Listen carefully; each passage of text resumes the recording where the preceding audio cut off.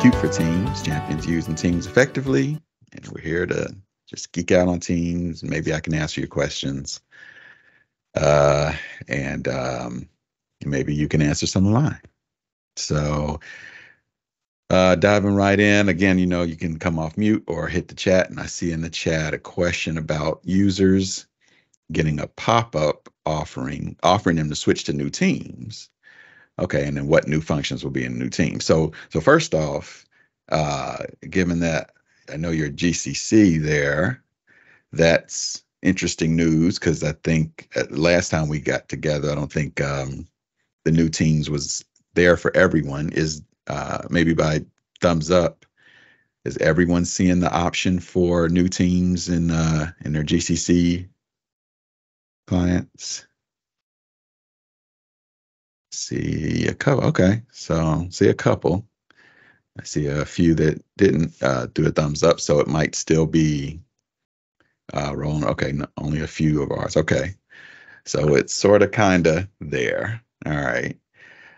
So in fact, in the GCC environment we're looking at here, my demo environment, I have yet to get that pop-up. So, and even in my environment, I don't have that option.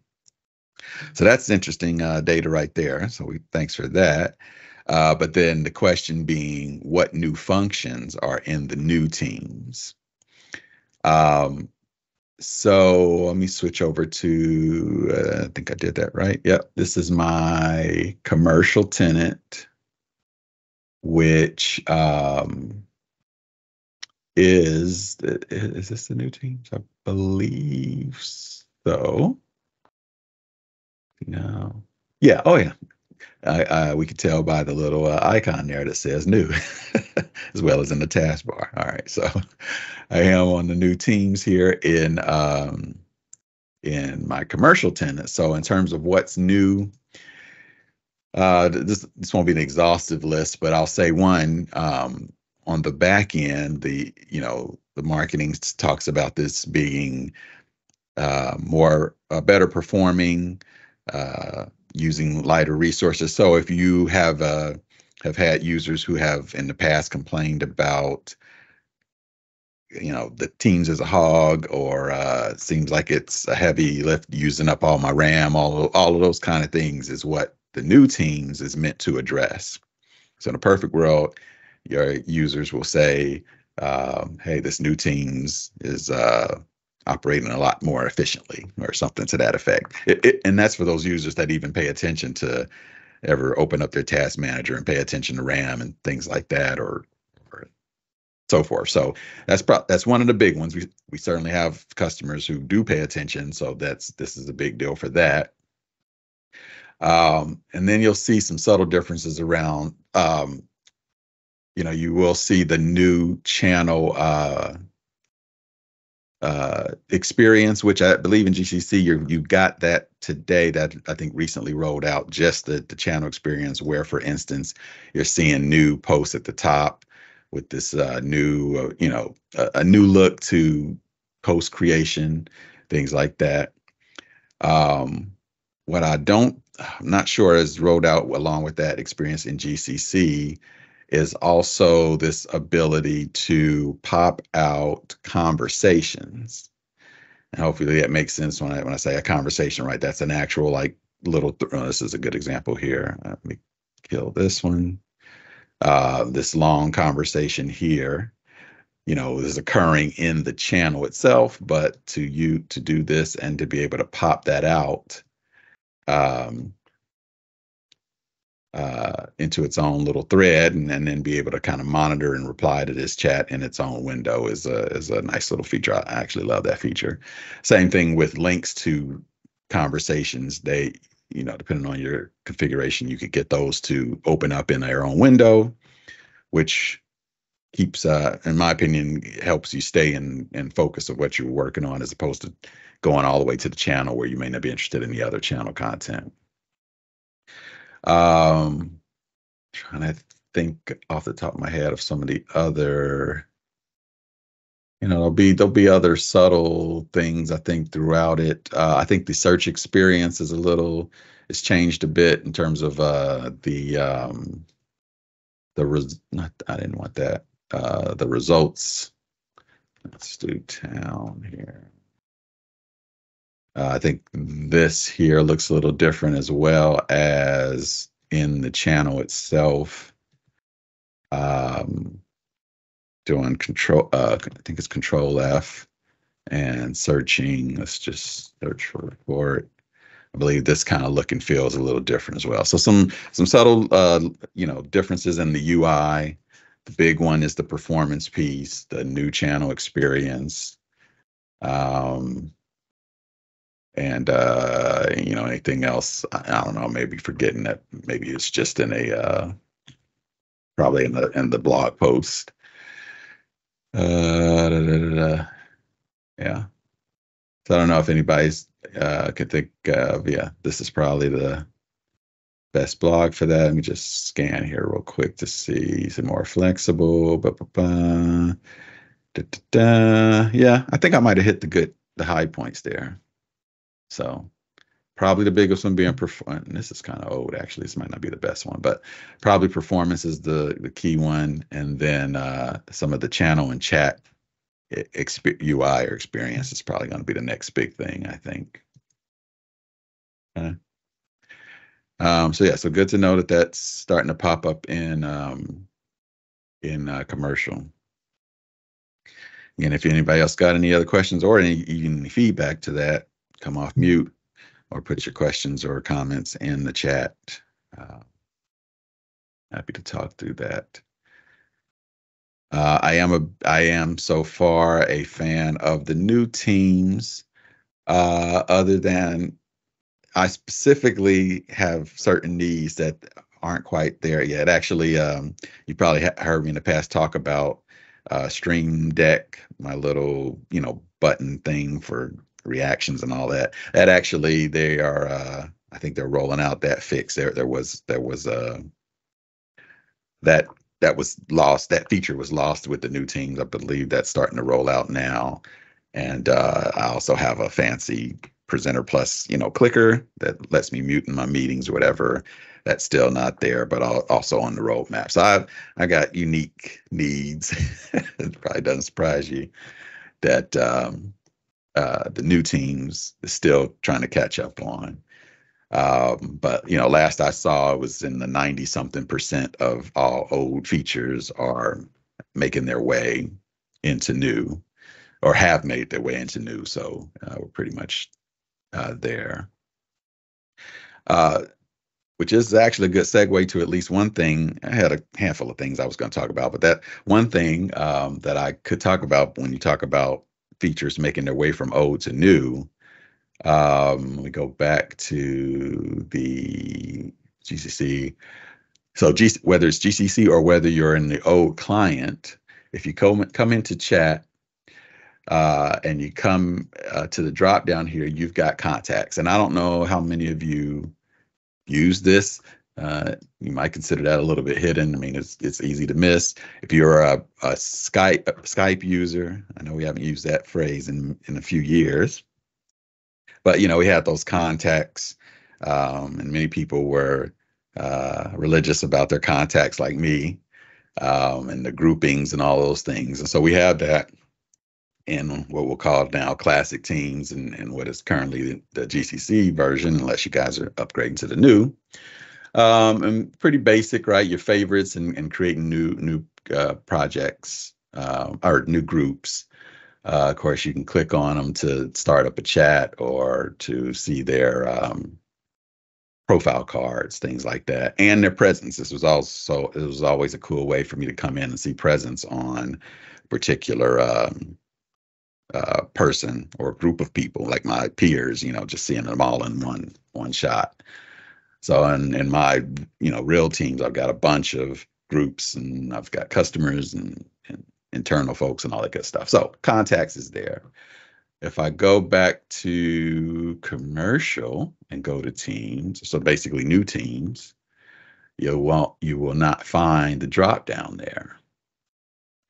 And so then you'll say, well, Ricardo, you just told me that 90-some% of the features are over. Where is it? believe this is one that instead of them just recreating it as it is in classic Teams, if you go to the app store and type people, oops, you will see a new app called People. And this is the new equivalent of the contacts of classic Teams that we just saw. Same general functionality, and if they've added something new here, I don't know that I've necessarily seen it yet. But all of this is what's the Nestor versus in there. Typical functionality. Hit save. I guess it looks a little different here in terms of the being over, seeing a little more detail over on the side.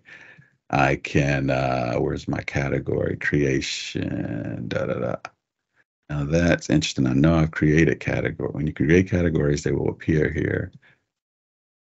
Now I have categories in my own. I'm forgetting how I got there. That's interesting. Oh, there we go. From the person. So create. There's my category or with the little tag symbol. So yeah, that certainly is the biggest difference. I mean, you just saw me do the groups and on the other side. So categories. Again, if there's a revolutionary new functionality to this, I haven't seen it yet, but it does get the job done in terms of what I need in terms of putting my favorites and my contacts into groups here.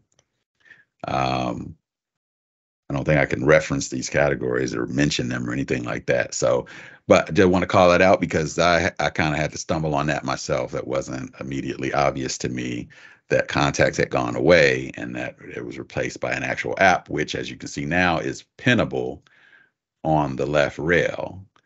Previously, it would always be, what would that be, 1-2 clicks to get to your contacts in classic Teams. And now in theory, you can get there in one. And in fact, if I switch back, I don't know, could I do calling? Well, of course I can call once the profile comes up. But what I'm not getting is that, view of their kind of a long card here. When I click on them, I'm getting their chat area versus here, clicking on all contacts, I'm getting this list view, which I can sort and search for as well, which is nice. And so of course I can call them from there. And are any of these new? I don't know. Add to family. These are all there. It's just a new look. I like it.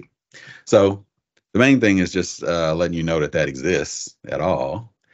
And then you might say, hey, I actually like the new look and feel of this. So if I learn more about it, I don't know if anybody's ever tried this in their personal accounts or whatever.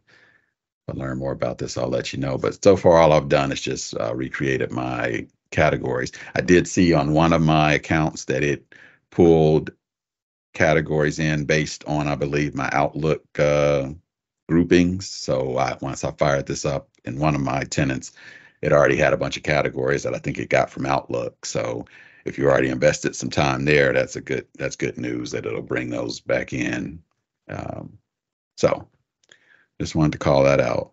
I don't know if anybody about thumbs up, even you, do you use your contacts in Teams or only in Outlook? Anybody use Teams contacts in Classic View? Okay, no thumbs up. So, okay, one. All right. So then this might be game-changing info for the rest of you to even know that there was any contact management in Teams. So again, and the main thing I do here, because I don't even think it'd be one thing if I could call this whole group. I don't think you can do that in either one. But the main thing I do here is just to have them in one place. I like seeing the presence of all of those people, or the presence of any one, one person just coming in here and to see their presence is a big thing for me. And then just general organization. Um, so good stuff there. In the chat, a user asked about adaptive cards, now known as universal actions for adaptive cards. Um, I had way back when adaptive cards first started. Um, they weren't in GCC initially, and I was waiting for them to come into GCC for me to start demoing it. And then I just never, they came to GCC and I just never got around to it. But what they are, and I'm wondering if I've got an example. I think I do because I'm pretty sure I created one. Um, oh, I don't know how I would find it. Let's do one search here. Da, da, da. Oh, this might be. Go to the message. Oh, there we go. Look, I'm good. My search techniques are fire. um, so let me go to the channel itself. So this is a very basic card. And I believe I was using Power Automate to push this out. But basically, as the name implies, a card that has some um, dynamic data in it and even ability to add buttons to it to interact with the data. I don't know if I can't remember what I was doing here. This was back, I don't know how long, 2020. That's interesting. Oh, it must be some automated workflow I got that's still pushing out data, because that's literally saying a couple weeks ago. But I know this thing is super old if I were to go back 2022 at least. So I've got some power automate that I probably need to clean up because it's still cranking out meaningless info. But as you can see here, I had something to set a due date, which brought up additional fields where I could insert some info. I don't know if this actually will work, but I'll hit OK. And probably doesn't do anything. Again, this is probably some demo I was working on. And view button, it doesn't seem to do anything either. But this is what you'd call an adaptive card. They can get a lot fancier than this. I have a blog post out there that talks about me basically talking to a SQL server and basically imagine filling in these areas with actual values from a database, things like that. So whatever fanciness you could do in a Power Automate and bringing in data and things into that Power Automate flow, you could surface them here as well. In fact, I think in the past you've seen me do, Power Automates related to forms that are submitted. Send me an email once a form is submitted, but also when that form is submitted, send a note to my Teams channel, and that could just be a normal text note, or it could be a card. Why would I want a card as opposed to just a normal post? One, because it's prettier. Could be formatted a little better, and of course the ability to have these buttons. So that's the 30-second what is an adaptive card thing. Now, question in the chat is cards version 2, now known as universal actions for adaptive cards. So that part I'm not up on the latest of what's going on with the cards. If I had to guess, I'd say they're making it a lot easier to do. In the old way, involved a lot of JSON, which most of the time you could copy and paste from some previous example. But I know there's a lot of enhancements happening in the Power Automate, some of them AI driven, that are making all of the creation of these things much easier. So it's not just about, just like we did old school with HTML code, you always go find some HTML, pop it in yours, and then start tweaking it. It was a similar concept for these adaptive cards, but we're trying to get a little more elegant with them. So I'll kind of make a note to maybe do that as demo in a future session. Again, that was always on my to-do list, and then it just fell off the list over the years. So yeah, so you're saying the users are asking about adaptive cards. I'd say kind of continue to look into that. They are cool. And yeah, maybe in a future session, we can go through some use cases on how to use those. So I sort of kind of answered the question, I guess. All right. And then another question in the chat, sharing emails in Teams, trying to read the entire email in the Teams chat. It was posted is the only way to open that email by downloading it. It's not opening with the option to open in Teams. Yes.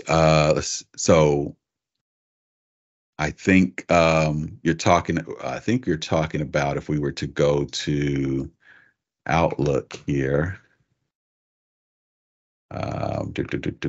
And hit the share to Teams button. We could do that here real quick. Is it, where is it? It's, where is it? Should I have gone to old Outlook? Share to Teams. Let me open up old Outlook.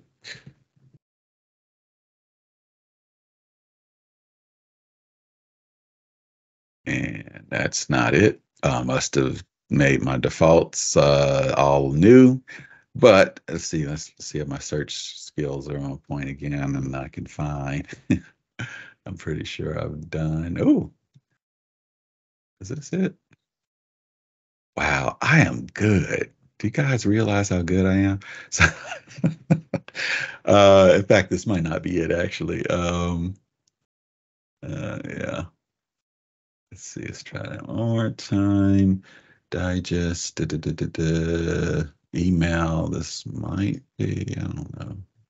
Oh, so so we're still getting there in the fact that you just saw that it didn't, as you mentioned in the chat, didn't want to open in Teams. It was opening it elsewhere. Let me see. Trying to open the actual email. Oh, no, that's not going to work. These are just actual email files. So I don't think I have a good example here, but yes, when you send the email from Outlook to Teams, it does a little snippet of it and then attaches the email for anybody if it's a long email and they need to see the rest, they open up the email. But and I can't remember, it sounds like you're saying the email does not open in Teams. I can't remember my experience there. That does sound about right. So yeah, it will probably want you to download and open, in your actual Outlook client. I just don't have an example other than the fact that we did find these because it's basically a .eml or a .msg, and in both cases we're seeing Teams kick it out to the browser in order to open it. So that would kind of confirm what you're saying there about it not opening in Teams. But only thing I'm not showing you is a nice example of they basically look like this. Now here's the email. Is it going to open and make me a liar?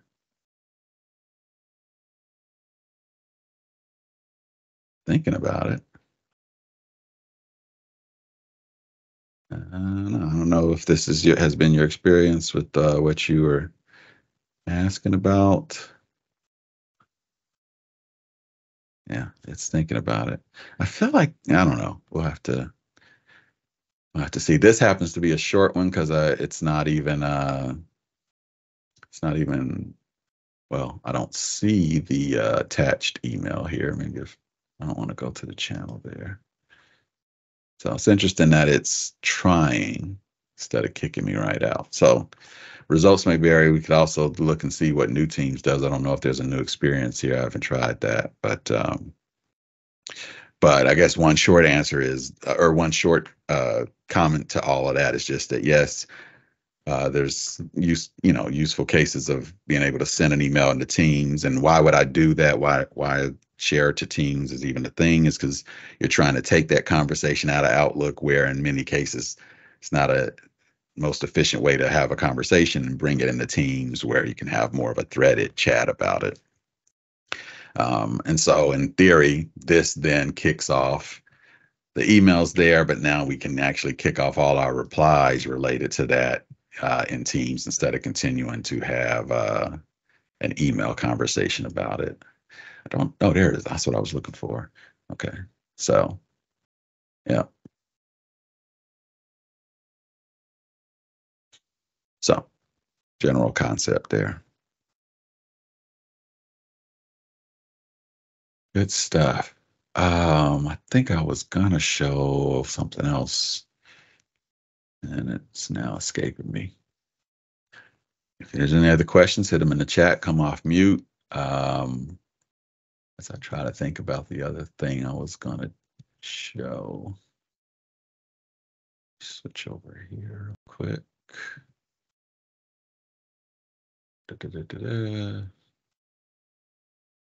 Yeah, it's not coming to me at the moment. Let's see, any other questions in chat? Nope. Okay. Good deal.